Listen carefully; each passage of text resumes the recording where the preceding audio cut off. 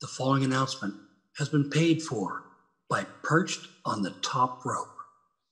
Hi, this is Steve Keirn, Fabulous One, Skinner, Doink, whatever you want to call me. I've been a lot of them. But I'm with Lee Walker III, and we're on Perched on the Top Rope. Come on, watch and listen. You know, on this coast, I'm a Gulf Coast fan. I don't care anything about the other coast of the state of Florida. Matter of fact, when FCW, they wanted me to move to Orlando, they came to me, Triple H, and said, hey, we want to move FCW to Orlando.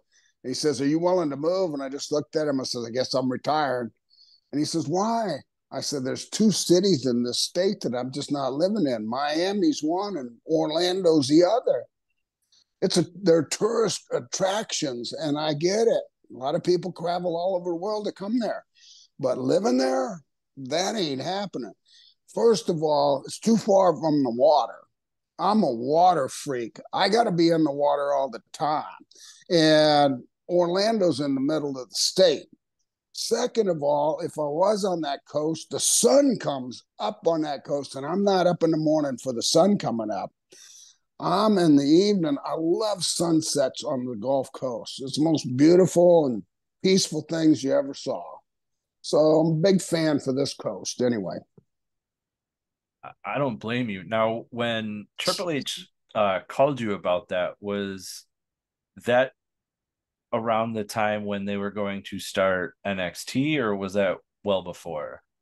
No. Well, I mean, you know, like I said, I'm retired.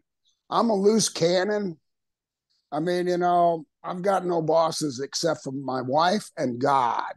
I mean, you know, I'm a born-again Christian. I believe in Jesus Christ, and I always acknowledge him publicly. But here's the deal. I don't have a boss, and I'm not trying to get anywhere. I'm not looking at visions of grandeur or Hall of Fames or any of those things, because to me, the wrestling business is a work. I've been in a business it's a work, and I understand that.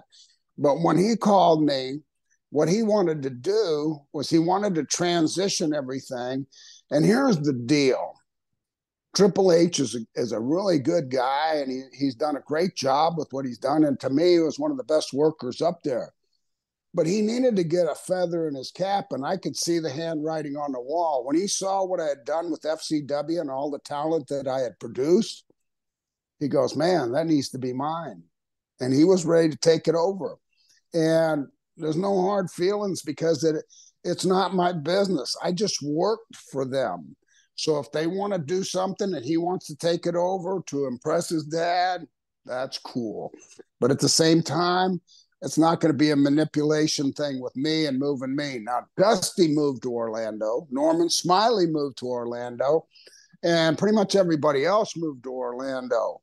But I worked for a year where I drove back and forth to Orlando 3 days a week. And I relinquished the main position. I was the owner, CEO, totally on all liability. And I was really glad to get out from underneath it. And when he approached, he said, well, I saw some NFL football training camps, and I think that our developmental ought to go to that level. And I said, I'm with you. I said, the only thing is the money has to change. I did it on a budget, and I did it at a reasonable cost. And I ran live events to give them their experience. When he talked about it, he was talking about taking it to another level, which meant quite a bit more money and quite a bit more pressure for getting the job done. And, you know, I was burnt out. So it was almost a meeting of the minds. So understand, it wasn't a thing where somebody just come along when I was successful and just took it, and oh, poor Steve, he's left out in the cold. That's not what happened. Come along, said he liked what it was doing, complimented it, put me over.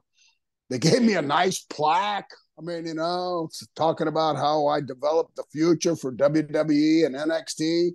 And we called it a day.